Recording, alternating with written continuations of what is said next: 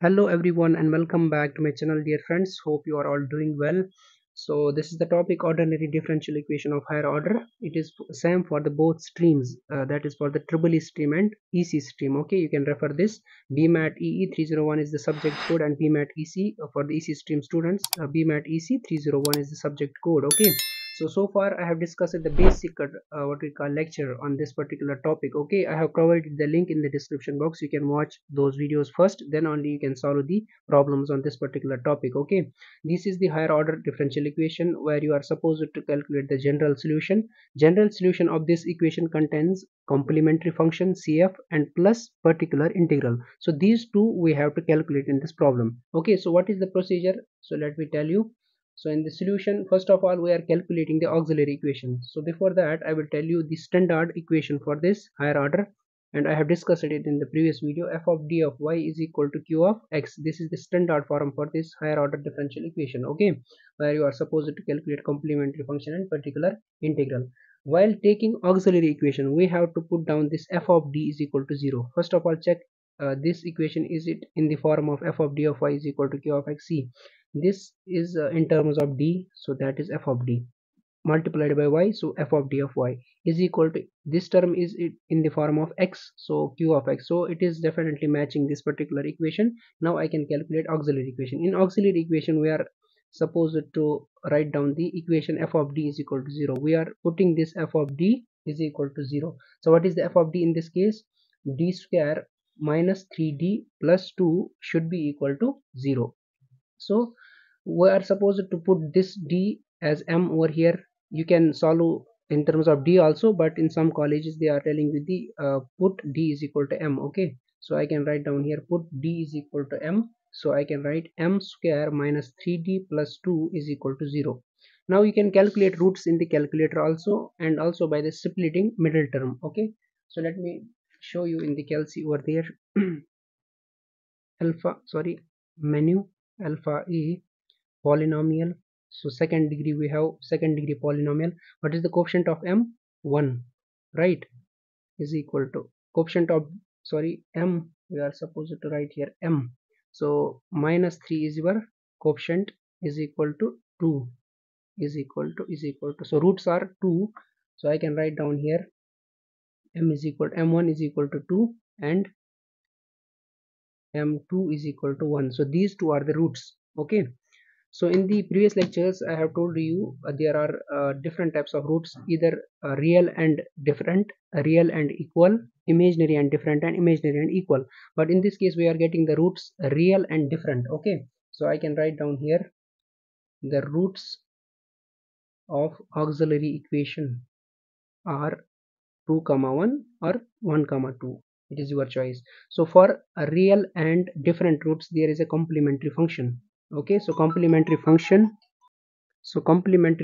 is equal to c1 e power m1x plus c2, sorry, e raised power m2x.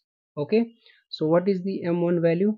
M1 value is 2, so c1 e power 2x plus c2 e power m2. M2 is 1, that is x over here. So this is your complementary function. So first part of the general solution is completed. Now we have to calculate particular integral, right? So for particular integral, okay, there is the equation. Okay, so 1 upon f of d q of x, this is your equation for the particular integral. Okay, in the previous video I have told you the cases were there. Okay, so I will take 1 upon f of d. F of d is given d square minus 3d plus 2, d square minus 3d plus 2. This is your f of d. What is the q of x? Q of x term is the e power 3x, right? So I can write e power 3x. Okay, so this is the first case of the particular integral.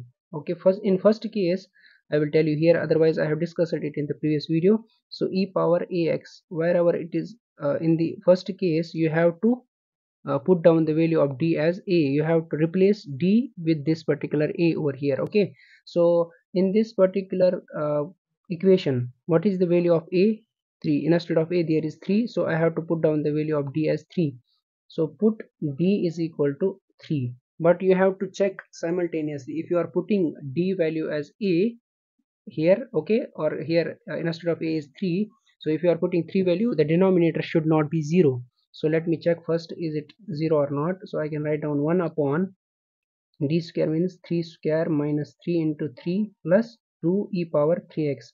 So 1 upon, this is 9 minus 9 is 0 plus 2, so 1 by 2. It is not coming as 0, so your replacement is correct, right? If in case while putting the a value instead of d, so you should check first if it comes 0. In that case you should multiply numerator with x and denominator you have to differentiate. Okay, in next problems maybe the problems will come and I will solve them. Okay, no need to worry for that. But here if you are putting d, so your placement is correct. Placement of a is correct just because denominator is not coming 0 over here. Okay, so 1 by 2 e power 3x, it is your particular integral. P of I is equal to e power 3x. This is your particular integral. Now I can write the general solution. So therefore the general solution of given differential equations is y is equal to, see, y is equal to complementary function plus particular integral. Complementary function plus particular integral. So y is equal to, what is the complementary function value? See here, c1 e power 2x, c2 e power x. So c1 e power 2x plus c2 e power x plus particular integral value is 1 by 2 e power 3x. So this is your complete solution for this particular problem. I hope this is clear to you people. So make sure you will share it with your all friends who actually need it and who are struggling with the mathematics subject. So thanks for watching the video.